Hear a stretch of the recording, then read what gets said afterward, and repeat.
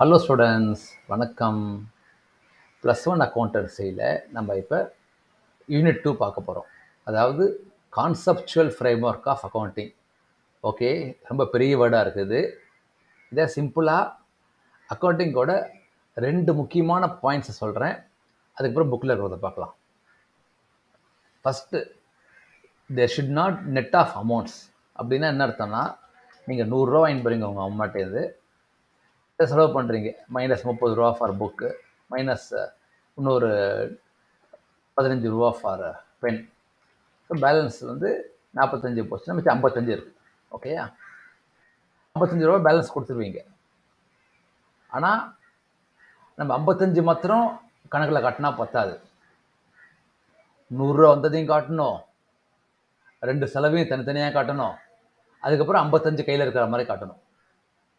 Okay, இதே நீங்கள் வீட்டு கணக்கு காட்டுறதா இருந்தால் அந்த 2, அதாவது புக்கும் பெண்ணையும் வச்சுட்டு 55 ரூபா வச்சுட்டிங்கன்னா அது புரிஞ்சிடும். அதாவது சரி, 100 ரூபாய்க்கு 45 ரூபா செலவு, 55 ரூபா மிச்சம் இருக்குது.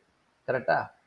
அப்படின்னா நீங்கள் அந்த மொத்த பிக்சரை சுருக்கிட்டீங்க. அதாவது 100 ரூபா கொடுத்ததை அங்கே வரவே இல்லை. ஏன்னா 55 ரூபா balance can be from any amount. Correct? 200 ரூபா கொடுத்து 145 ரூபா செலவாகவும் இருக்கலாம். இது 1000 ரூபா கொடுத்து 945 ருபீஸ் செலவாகவும் இருக்கலாம். கரெக்டா? ரொம்ப முக்கியமான பாயிண்ட் இது. சரியா? அடுத்தது, there is no negative sign in accountancy. முதல்ல சொன்ன எக்ஸாம்பிள் தான் அது. பட் இருந்தாலும் அந்த நெகட்டிவ் சைனில் போடக்கூடாது. அப்போ என்ன பண்ணலாம்? அப்போ தென் வாட் டு டூனா, அதுக்கு தான் one side debit and another side credit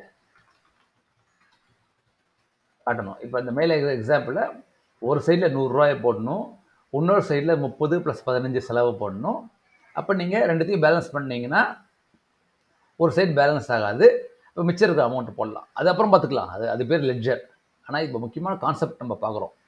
concept பார்க்கும்போது நெகட்டிவ் சைனே கிடையாது. சரியா? ஸோ ஃபஸ்ட்டு நெட் ஆஃப் பண்ணக்கூடாது, அதாவது அமௌண்ட்டை சுருக்கக்கூடாது. ரெண்டாவது மைனஸ் சைன் கிடையாது. ஓகேயா? இது அக்கௌண்டிங்கோட பேசிக்.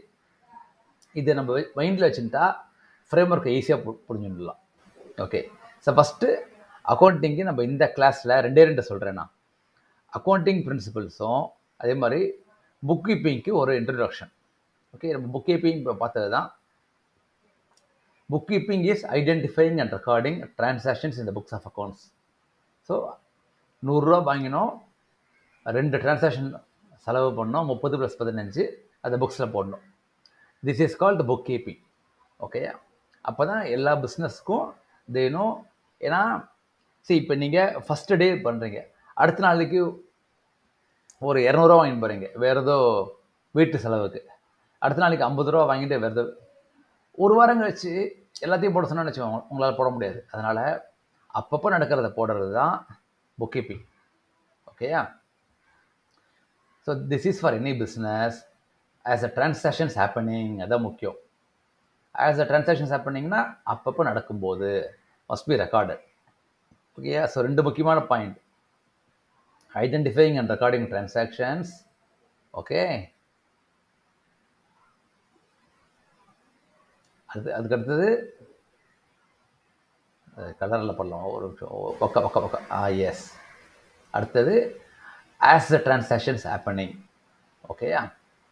அடுத்தது இதுக்கப்புறம்லாம் ஒன்றும் வேண்டாம். ஓகே, யார் பண்ணுவாங்கன்னா அக்கௌண்டன்ட் தான் பண்ணுவாங்க, பை அன் அக்கௌண்டன்ட். ஓகே, அடுத்தது டெஃபினேஷன் பார்க்கலாம். Book keeping is an art of recording business dealings in a set of books. Okay, இது பேட்லி பாய் சொல்லியிருக்காரு. அவர் சொன்னால் கரெக்டு தான். அப்புறம் book keeping is a science and art of recording correctly in the account all those business transactions of money or money is worth. Okay okay, இது எவ்வளோ ஞாபகம் இருக்கோ அதை எழுதுங்க. நீங்கள் நெட்டாக ஞாபகம் வச்சுக்க வேண்டியது மேலே சொன்ன பாயிண்ட் தான், ஐடென்டிஃபைங் அண்ட் ரெக்கார்டிங் டிரான்சாக்ஷன்ஸ், அதுக்கப்புறம் ஆஸ் அ டிரான்சாக்ஷன்ஸ் ஹேப்பன். ஓகேயா?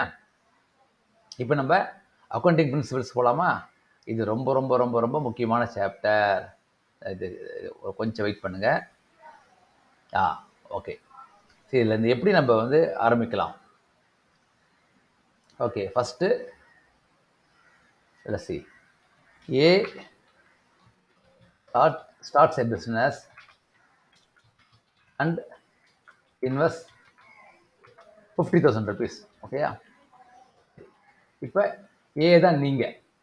ஓகே, ஸோ உங்கள்கிட்டேருந்து பணம் போயிருக்கு, இந்த பிஸ்னஸுக்கு போட்டிருக்கீங்க, அது ஒரு கடைக்கு அட்வான்ஸ் கொடுத்துருப்பீங்க, இல்லை கடையில் சாமான் வாங்கியிருப்பீங்க, ஏதோ பண்ணுறீங்க, நீங்கள் பணம் போட்டீங்க 50,000 ரூபா. சரி, இப்போ ஒரு முக்கியமான கொஸ்டின் கேட்குறேன்.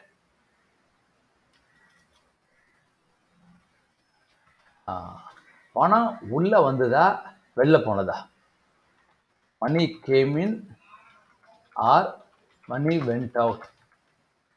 இதை நீங்கள் கரெக்டாக சொல்லிட்டீங்கன்னா உங்களுக்கு அந்த அந்த என்ன சொல்லலாம், அக்கௌண்டிங் பிரின்சிபல்ஸை வந்து டக்குன்னு புரிஞ்சுட்டுலாம். சார் இப்படிலாம் கேட்காதீங்க சார், எனக்கு ஆன்சர் சொல்லுங்கள் சார், புரியுறது எனக்கு. சரி, சும்மா தான் கேட்டேன், இப்போ சொல்கிறேன். மணி game in R vent out? Vent out is correct. யாருக்கு? For A. ஓகே, அதே மாதிரி மணி கேம் இன் கரெக்ட் யாருக்கு? For the business. வச்சுக்கலாம் ஏபிசி கம்பெனி. ஏபிசி இது ஒரு மளிகை ப்ரொவிஷன்ஸ். ஓகேயா? இப்போ நீங்கள் தான் அக்கௌண்டன்ட். இப்போ யூ ஆர் த அக்கௌண்டன்ட். இப்போ உங்களுடைய ஆங்கிளில் ஏபிசி கடைக்கு நீங்கள் வேலை பார்க்குறீங்க. பணம் உள்ளே வந்ததா வெளில போனதா? கரெக்டாக சொல்லுங்கள், கொஞ்சம் யோசிச்சு சொல்லுங்கள். கரெக்டாக சொல்லிட்டீங்க. நீங்கள் அக்கௌண்டன்ட், ஏபிசி புக்ஸில் பணம் உள்ளே வந்தது. ஏன்னா உங்களுக்கும் ஏக்கும் சம்மந்தம் கிடையாது, நீங்கள் ஒரு எம்ப்ளாயி. கரெக்டாக? ஏங்கிறவர் பிஸ்னஸ் ஓனர். சரி சார், இதுக்கும் என்ன சார் இந்த அக்கௌண்டிங் பிரின்சிபல்ஸ் என்ன சார் கனெக்ஷன் அப்படின்னா, எல்லா டிரான்சாக்ஷன்ஸையும் பிஸ்னஸ் ஆங்கிளில் தான் பார்க்கணும். ஓகே, அதுதான் முக்கியம். இப்போ நீங்கள் ஏபிசி ப்ரொவிஷனுக்காக கணக்கு வச்சுருக்கீங்க. ஸோ அந்த ஏபிசி ப்ரொவிஷனுக்கு பணம் உள்ள வந்தது. அது கொடுத்தது ஏவாக இருக்கலாம், பிஆ இருக்கலாம், சிஆ இருக்கலாம், பேங்காக கூட இருக்கலாம். ஆனால் அது முக்கியம் இல்லை, பணம் உள்ளே வந்தது. ஏக்கு வேணால் வெளில போயிருக்கும். ஓகே, அதனால் ஸோ பிஸ்னஸ் என்டிட்டி. அதனால தான் இங்கே first பிரின்சிபிளே owner and business or two different entities. ஓகேயா? சரி, உங்களுக்கு ஓனர் கண்டிப்பாக தேவை, அவர் தான் சம்பளம் தர போகிறாரு. ஆனால் அவர் ஆங்கிளில் பிஸ்னஸை பார்க்கக்கூடாது, பிஸ்னஸ் ஆங்கிளில் பணம் உள்ள வந்திருக்கு. ஓகேயா? ஏன்னா அடுத்தது மணி மெஷர்மெண்ட். எல்லாமே மானிட்டரி டிரான்சாக்ஷன்ஸை தான் போடணும். அதாவது இப்போ ரெண்ட் இருக்குது, இது மார்க்கெட் வேல்யூ வந்து 10,000 அந்த கடைக்கு ரெண்ட்டு அப்படின்னு போடக்கூடாது. என்ன ரெண்ட் பே பண்ணீங்களோ, மானிட்டரி 8,000 பே பண்ணீங்களா, 12,000 பே பண்ணீங்களோ, அதை தான் போடணும். ஓகேயா? மூணாவது going concern. Okay, going concern ரொம்ப இன்ட்ரெஸ்டிங். எப்படி சொல்லலாம், நீங்கள் கடை ஆரம்பிக்கிறீங்க, பொருள்லாம் வாங்குறீங்க. ஓகே, மளிகை சாமானுக்கு அரிசி, பருப்பு, சுகர்லாம் வாங்கி வச்சுக்கிறீங்க. வாங்கி வச்சுட்டு அதை அப்படியே செலவுன்னு வச்சுருவீங்களா, இல்லாட்டி அடுத்த நாளைக்கு அதை விற்போன்னு நினைப்பீங்களா? கரெக்ட், அது விற்போன்னு நினைப்போம். கரெக்டாக? அது பேர் கோயிங் கன்சர்ன். சரி, அதுக்கு நான் வேறு ஒரு எக்ஸாம்பிள் தரேன். இது கொஞ்சம் இன்ட்ரெஸ்டிங் எக்ஸாம்பிள். நீங்கள் ஒரு ரெடிமேட் ஷாப்புக்கு போகிறீங்க. ஓகே, எம் டிஷர்ட் வாங்குறீங்க. அவர் சொல்கிறாரு, நான் 2 days time தரேன்ப்பா. Okay, 2 days time, நீங்கள் போய் போட்டு பாருங்கள், அழுக்கு பண்ணக்கூடாது, கசக்கக்கூடாது, பில்லோடு வரணும். ஓகே, அதெல்லாம் நார்மல் கண்டிஷன். அப்படி சரியாச்சுன்னா எல்க்கு மாற்றிக்கலாம் அப்படிங்கிறார். ஓகே, எல் சைஸ் ஓகே அப்படிங்கிறார். சரியா? சரி, இதுக்கும் கோயிங் கன்சர்னுக்கு என்ன டிஃப்ரென்ஸ், என்ன கனெக்ஷன்? சரி, நீங்கள் 2 days வெயிட் பண்ணீங்க. ஓகே, சைஸ் வந்து எல் வேணும். ஓகே, எல் தான் கரெக்டு, எம் ராங். ஸோ நீங்கள் கடைக்கு போகிறீங்க, 2 days கழிச்சு கடைக்கு போகும்போது மாற்றி கொடுத்துட்டாங்க. So T shirt change. சரி, அந்த 2 days வெயிட் பண்ணீங்கல்ல, அந்த கடை அங்கே இருக்கும், அந்த பிஸ்னஸ் அங்கே நடத்துவாங்க, அந்த ஆள் அங்கே இருப்பார், அந்த ஸ்டாக் அங்கே இருக்கும். அப்படின்னு நினச்சி தானே நீங்கள் அந்த கண்டிஷனுக்கே ஒத்துட்டீங்க 2 daysக்கு. கரெக்டாக? ஏன்னா உங்களுக்கு நீங்கள் போயிட்டு தினமும் போய் செக் பண்ண போதில்லை அந்த கடை இருக்கா இல்லையா சொல்லிட்டு. நியாயமான கேள்வி தானே நான் கேட்குறது. நீங்கள் ஒரு 500 கொடுத்து வாங்குறீங்க, இல்லை நல்ல ஒரு விலை அதிகமாக வாங்குறீங்க, 2000 கொடுத்து வாங்குறீங்க டிஷர்ட் வாங்கிட்டு 2 நாளோ 3 நாளோ வெயிட் பண்ணுறீங்க. ஆனால் அந்த 3 நாளைக்கு நீங்கள் போய் பார்த்துட்டே இருப்பீங்களா டெய்லி போய் அந்த கடை இருக்கான்னு சொல்லிட்டு? இல்லை டஸ்டேக் ரிலையன்ஸ் ட்ரெண்ட்ஸாக இருக்குது, இல்லாட்டி வேறு எங்கே சரவணா ஸ்டோர்ஸ், இல்லாட்டி போத்தீஸ் சென்னையாக இருந்தால் அது மாதிரி பெரிய கடை போய் பார்க்க மாட்டீங்க கரெக்டாக? இல்லாட்டி நீங்கள் சின்ன ஜாக்கி ஷோரூமே வச்சுக்கோங்களேன், ஏதோ ஒரு கடை வச்சுக்கோங்க, போய் பார்ப்பீங்களா? தினம் போயிட்டு பார்க்க மாட்டீங்க. ஏன் பார்க்க மாட்டீங்க? ஏன்னா அந்த கடை அங்கே இருக்கும். they will do business. என்ன சொன்னேன்? they will do business அப்படின்னு நம்பிக்கை இருக்குல்ல, அதுதான் கோயிங் கன்சர்ன். ஸோ நீங்கள் அக்கௌண்ட்ஸ் எழுதும்போது அந்த பிஸ்னஸ் கண்டினியூ ஆகும் அப்படின்னு நீங்கள் எழுதுறீங்க தெரியுமா, அதுக்கு பேர் தான் கோயிங் கன்சர்ன்.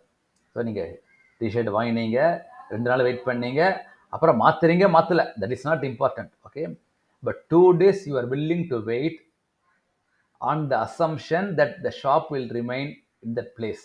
அந்த ஷாப் இருக்கும், அந்த ஆள் இருப்பார், அந்த கடை இருக்கும், அந்த நேம் இருக்கும், அந்த ஸ்டாக் இருக்கும். ஸோ அந்த 2 daysக்கு நீங்கள் வெயிட் பண்ணுறீங்கள, அதுதான் கோயிங் கன்சர்ன். ஓகேயா? ஸோ அதுக்கு இங்கிலீஷில் சொன்னால் the business will continue for a ஃபோர்சியபிள் future. ஓரளவுக்கு நம்ம எதிர்பார்த்தோட 2 வருஷம் 3 வருஷம் 5 வருஷம் வரும். ஓகேயா? அடுத்தது, எந்த பொருள் வாங்கினாலும் there should be recorded at cost price. இப்போ நீங்கள் ஒரு மிஷின் வாங்குறீங்க ஒருத்தர்கிட்டேருந்து, ஓகே, அது விலை கம்மியாக வாங்கிட்டீங்க மார்க்கெட் ரேட்டோட, ஏன்னா நீங்கள் உடனே கேஷ் தரேன்னு சொல்லிட்டு. ஸோ டிஸ்கவுண்ட்டில் வாங்கிட்டு அதோட மதிப்பு 1 lakh இருக்கும், நீங்கள் வாங்கினது 75,000 இருக்கும். ஆனால் you should record only 75,000 rupees. ஓகேயா? அடுத்தது, every transaction has 2 aspects, debit and credit. Okay, நம்ம ஏற்கனவே பார்த்துட்டோம், அதான் நெட் ஆஃப் பண்ணக்கூடாது, ஆல்வேஸ் டெபிட் கிரெடிட். ஓகேயா? அடுத்தது பீரியாடிசிட்டி. ஓகே, இதுக்கு வந்து எப்படி சொல்லலாம், உங்களுக்கு கிளாஸ் 6லேருந்து கிளாஸ் 10 வரைக்கும் ஸ்கூலில் படிக்கிறீங்க. உங்கள் அப்பா கேட்குறாரு, சார் இது வந்து நீங்கள் எப்படி எக்ஸாம்லாம் வைப்பீங்களா என்னன்னு கேட்குறாரு. அது பிரின்சிபல் சொல்கிறாரு, சார் அதெல்லாம் எதுவுமே கிடையாது சார், மொத்தம் 5 வருஷம் படிக்கணும், நாங்கள் சில சமயம் வந்து 6 மாதத்தில் முடிச்சிடுவோம் 6ஆம் கிளாஸை, அப்புறம் 7ஆம் கிளாஸ் வந்து 2 வருஷம் ஆக்குவோம். அப்படிலாம் சொன்னால் என்ன பண்ணுவீங்க? சார் எங்களுக்கு ஒரு ப்ராப்பர் டைம் டேபிள் கொடுங்க, ப்ராப்பர் ஒரு ஸ்கெடியூல் கொடுங்க, எப்போ எக்ஸாம் வரும்னு சொல்லுங்கள், அப்போ தான் நாங்களும் தயார் பண்ண முடியும். கரெக்டாக? தட் இஸ் கால்டு ஒரு பீரியாடிசிட்டி. அதாவது இப்போ நீங்கள் தேட்டருக்கு போனீங்கன்னு வச்சுக்கோங்களேன், 3 மணி ஷோ, 6 மணி ஷோ, 9 மணி ஷோ. கரெக்டாக? அடுத்த நாளைக்கு 3க்கு பதிலாக 4 மணி ஷோ, 6க்கு பதில் 7 மணி ஷோ வச்சேன்னு வச்சுக்கோங்க. யோ என்னப்பா நான் எப்படி பிளான் பண்ணுவேன்? ஒன்றா நீ 3, 6, 9 வை, இல்லாட்டி 4, 7, 10 வை அப்படிமே. கரெக்டாக? அதனால் இந்த periodicity should be maintained. So accounts are close at the end of every accounting period. Accounting period 1 மாதம் இருக்கலாம், 1 வருஷம் இருக்கலாம், அதெல்லாம் கவலை இல்லை. ஆனால் அந்தந்த பீரியடில் க்ளோஸ் பண்ணிட்டே இருக்கணும் புக்ஸை. ஓகேயா? இட்ஸ் ஜென்ரலி 1 year அவங்களே போட்டாங்க. ஓகே, அதுக்கப்புறம் எக்ஸ்பென்சஸ் மேட்சிங். ஓகே, என்ன எக்ஸ்பெண்டிச்சராக இருந்தோ அதை ரெவென்யூக்கு மேட்ச் பண்ணி விட்டுருணும். ஓகேயா? அடுத்த ரியலைசேஷன், இது இம்பார்ட்டண்ட்.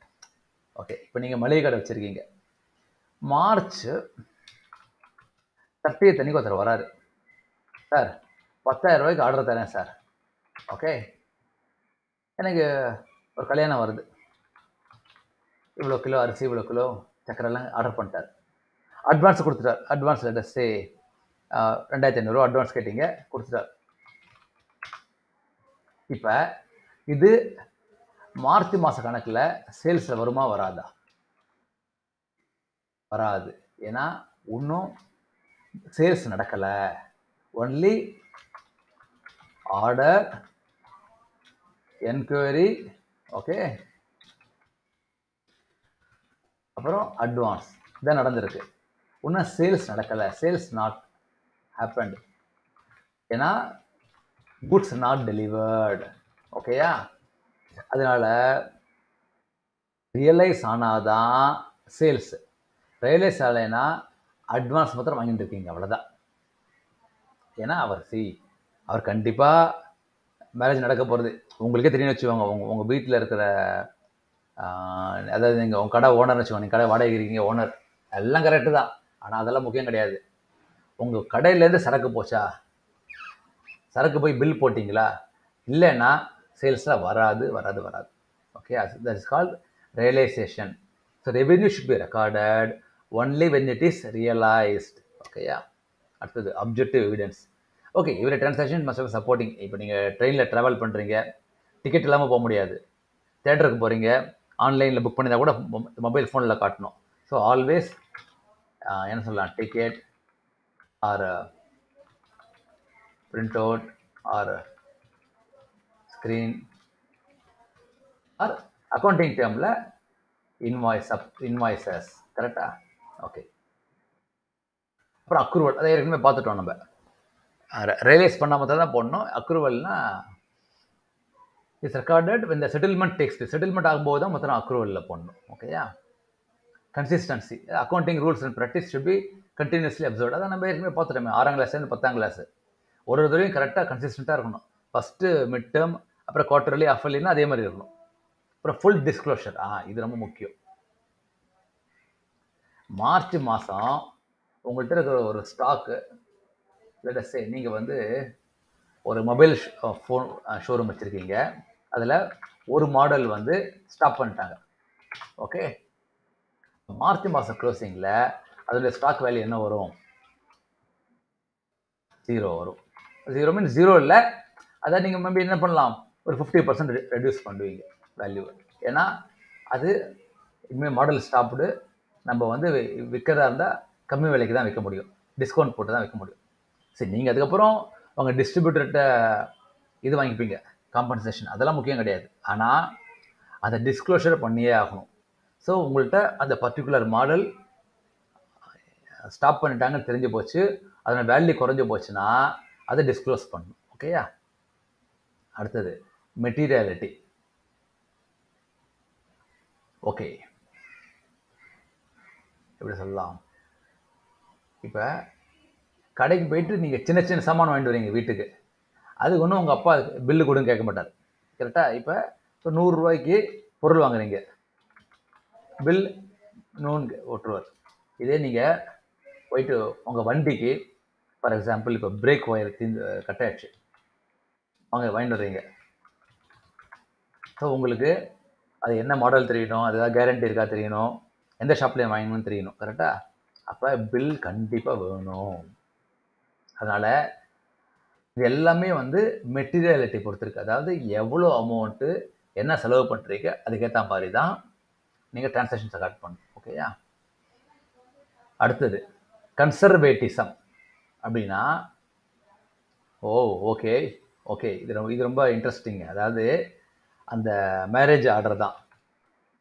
மேரேஜ் ஆர்டர் சேல்ஸ் ஆனால் மட்டும்தான் புக்ஸில் வரும். கரெக்டா? அதுக்கு ஆப்போசிட் சொல்கிறேன்.